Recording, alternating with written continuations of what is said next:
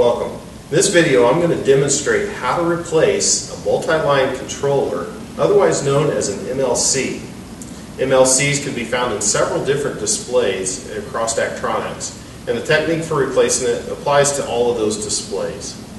To begin, you'll want to use an 1/8 inch T-handle or Allen wrench to remove the module in front of the MLC.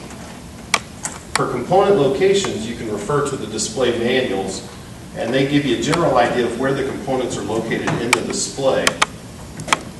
If you don't have your display manual, you can refer to Daktronics.com and look in the support section to obtain the display manuals. When you remove the module, make sure you disconnect all of the ribbon and power cables and fully pull that module out of the display. Allowing the module to hang by any ribbon or power cables could cause additional failure. Here I can see my MLC. It is in an enclosure. Since about 2008, most of Daktronics controllers and MLCs have been put into environmental enclosures to keep dust and debris off of them. It looks like for ease of replacement, I'm going to go ahead and remove the module below this as well. Now, to access the MLC inside the enclosure, there's two little twist locks that you just twist 90 degrees. That unlatches them, and then you should just be able to pull that cover right off and out of the display. And here we have our MLC. You can see that there's several cables attached to it, so it's probably a good idea to label the cables to the location that they go to for ease of replacement when you put in a new component. Once you have them labeled, you can go ahead and just disconnect all the cables. Now that I've got all the cables disconnected from my multi-line controller, I need a 5/16 nut driver to remove the nuts holding on the MLC to the back panel. Now that I've got all my mounting nuts removed, I can go ahead and remove the MLC from the display.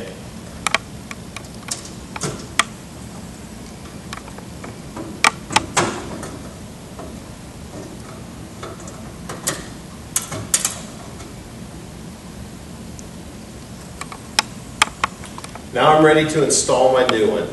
To install your new MLC, simply follow the steps in reverse. Begin by carefully inserting the MLC into the enclosure and then using all of the mounting nuts that you removed from the previous step to remount the new one. It's very important to use all of those mounting nuts and on the locations. Now that I got the new MLC mounted in place using all of the hardware, I can proceed with reinstalling all of the signal and power cables.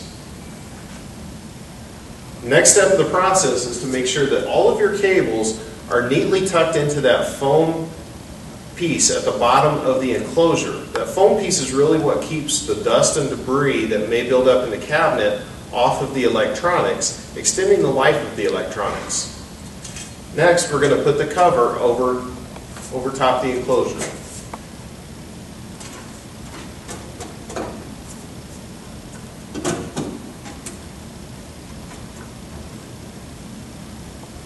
When reinstalling the cover, make sure that none of the cables get pinched or crimped.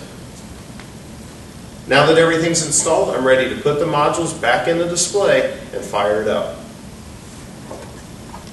Now that I've got my modules reinstalled, I want to run my hand over the display face just to make sure that they're not protruding, and that tells me that those modules are fully latched. The next step of the process is to fire up the display and make sure everything's working again. And here's a tip. If you turn the display on and your content doesn't look like it's showing correctly, make sure you got the ribbon cables plugged into the right locations.